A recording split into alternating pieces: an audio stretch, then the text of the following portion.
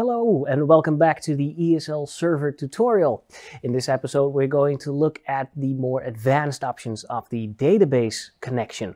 We already handled database connection in the separate episode, so if you're unfamiliar with the territory, please watch that episode first.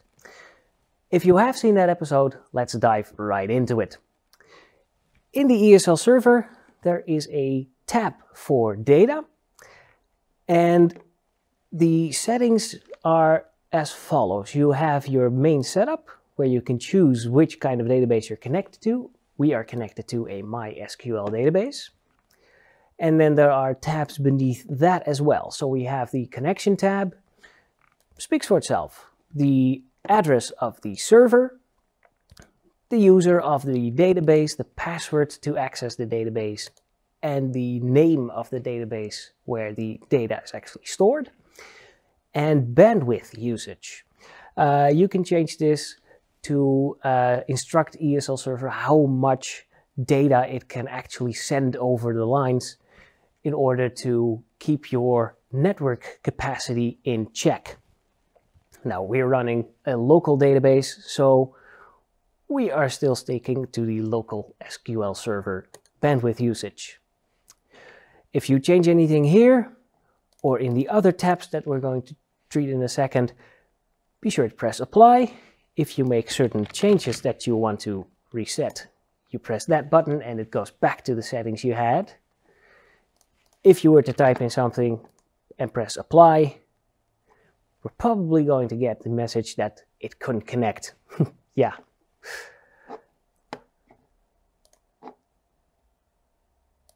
If you press reset, then nothing will happen because we already saved it by pressing the apply button. So be sure to test out and do it in increments so that you know exactly at which point something went wrong.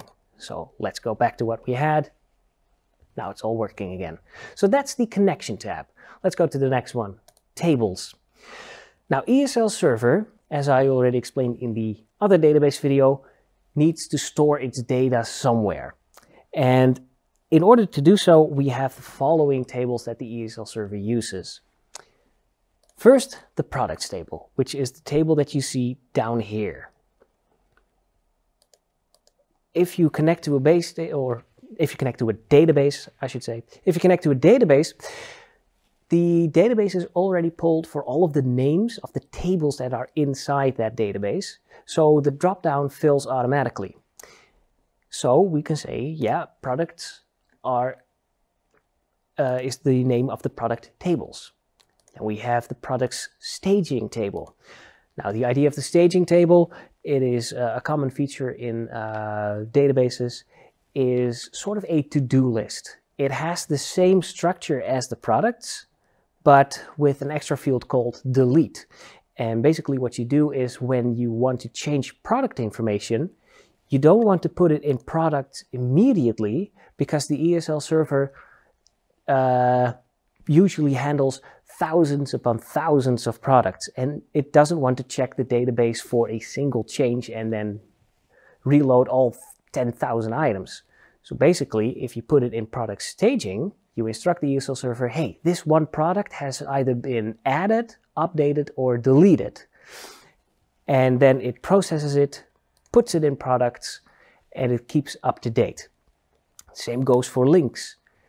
If you use a Opticon scanner and the ESL server web app, like we handled in the ESL's basics tutorial, what actually happened was that the scanner, who is not connected to the actual ESL server software, simply put everything in the links staging table. So the actions that the scanner was performing were processed by the ESL server because it was checking the links staging table for any outside updates.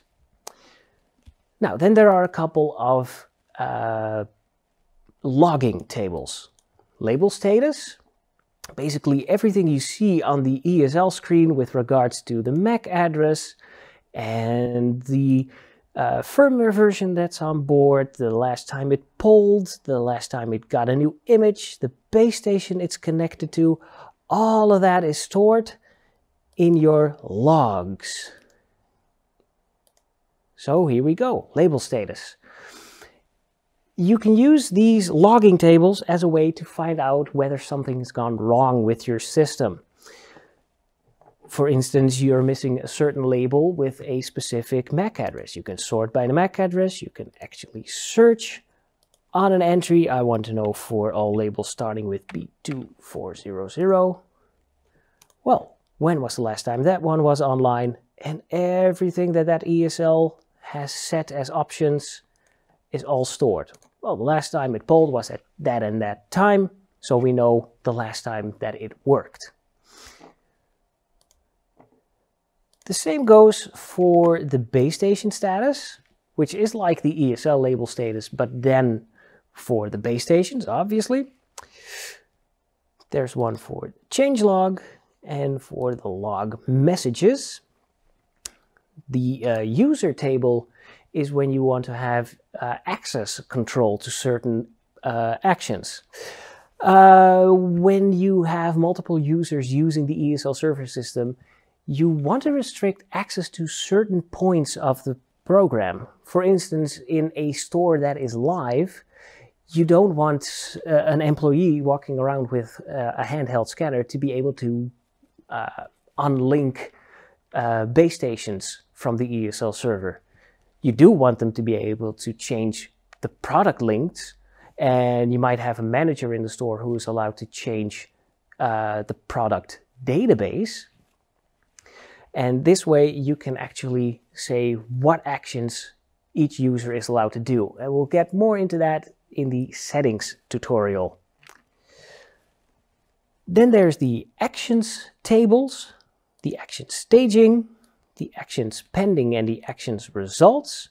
And these are specific for the powered ESL range, which we will handle in the tutorial for the powered range of ESL labels.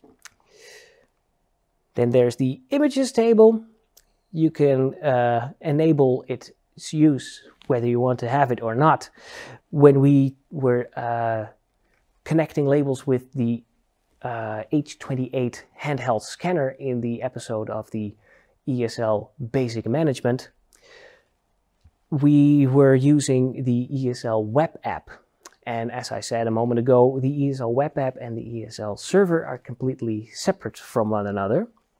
So the image preview that you usually see on the ESL tab is then stored in a database so that the scanner connected to the ESL server web app can also see that preview. So that's everything in tables. Again, if you change anything, press apply. If you want to turn back the changes you made, press reset. Next we go to fields, and fields is specific for the product table. Basically, since the links between products and ESLs is the main goal of an ESL system, we want to make sure that the labels have certain variables preset.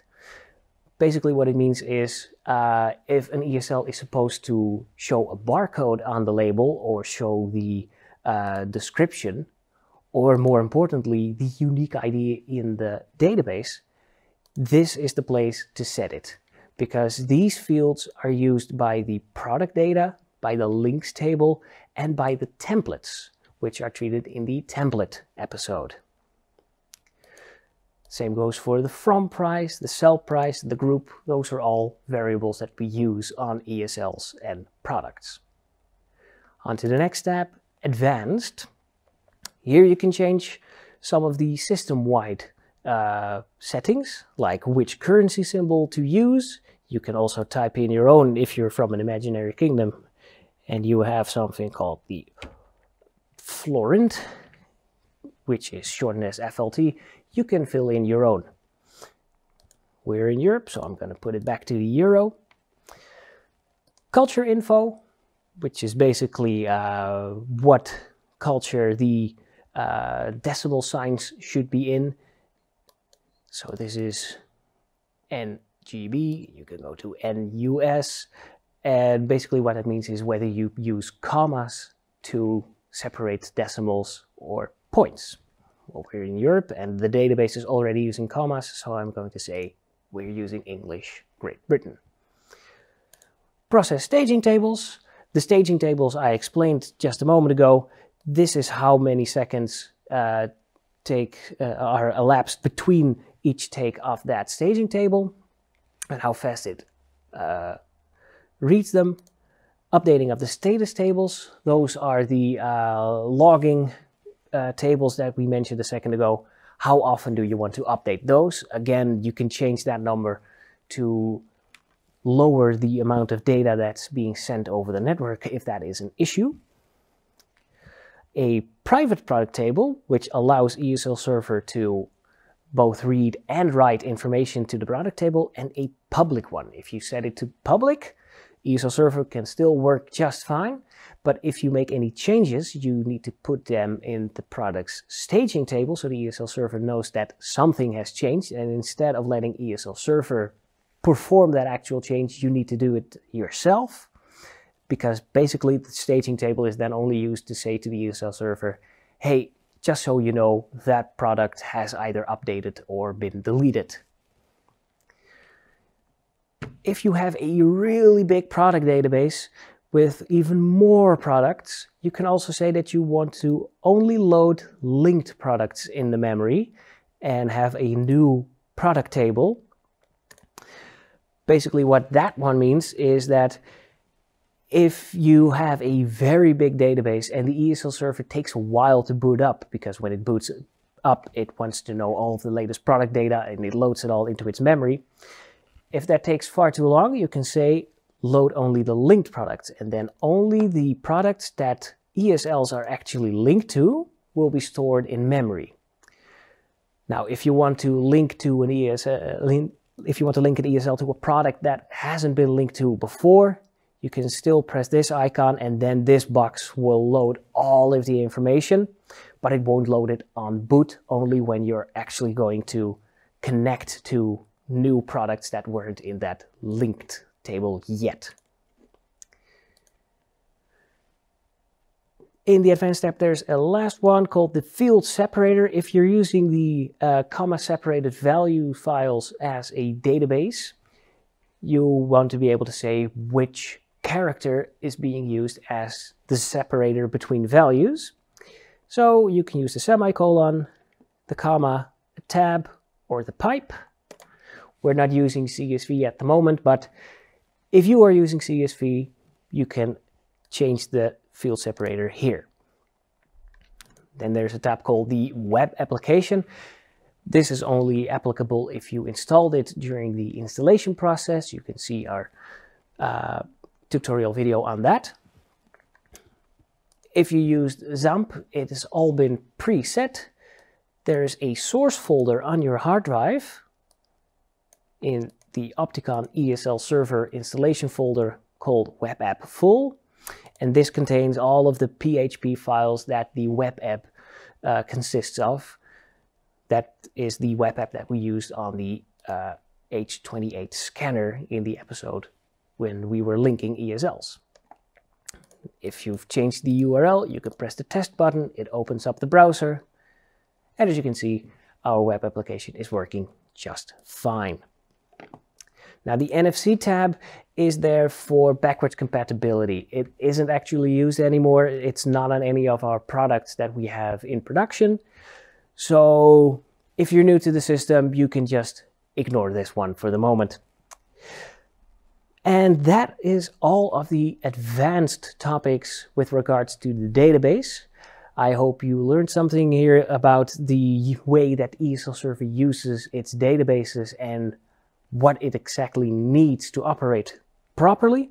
Now, every database is different, so if you run into any issues or if you have any technical questions that the enclosed manual is not fit to help you with, feel free to contact us. We have our support info in the description below this video. Feel free to contact us, and as usual, thank you for watching, and we hope to see you in our next episode.